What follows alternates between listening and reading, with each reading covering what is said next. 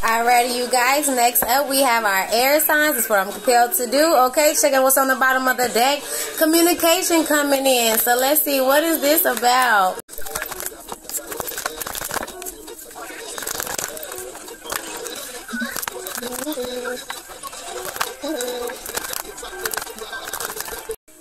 Alrighty, so first out for you air signs, we have the Ace of Pentacles. Okay, some type of communication may be coming in from someone who's holding on to you, holding on to your energy, holding on to the idea of a stable life with you. Okay, with this Four of Pentacles, the World card and the Fool card came out together. Now with this, I feel like this can be a new cycle coming in for you guys, or someone taking a chance on you, or maybe you taking a chance on someone. Okay, and it's going to lead to your Ten of Pentacles. Okay, this is going to lead to stable foundation. Okay, this is going to lead to generational wealth. Whoever this is coming in with this offer. Okay, the Seven of Swords came out next. Now with this coming out in reverse, I feel like there's some deceitful energy though that comes with this energy. Okay, I don't know if it's the individual themselves or if it's someone that they are tied to. Okay, but the Nine of Pentacles came out next. You're very independent and stable on your own. Okay, you nurture things to its fullest potential. You could possibly be single as well.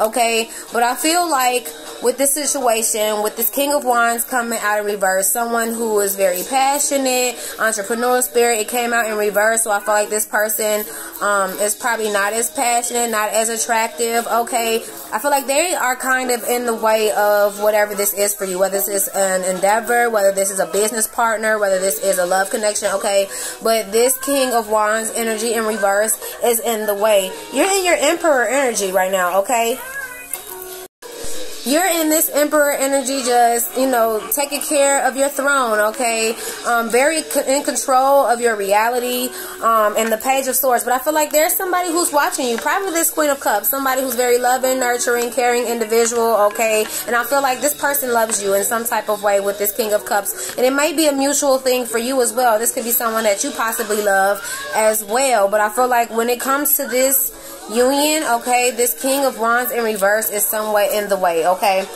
checking what's on the bottom of the deck, we have the Knight of Cups, and Queen of Pentacles. So you may have received some type of small emotional offer already, or you don't see that this person is trying to give you a small emotional offer. But I feel in the same sense, this person is juggling you when it comes to the Ten of Cups. They might be indecisive about you and maybe this King of Wands in reverse. Okay, so I wouldn't wait on it as far as that go. Okay, and look at you, you're pushing forward. Okay, beyond the conflicts.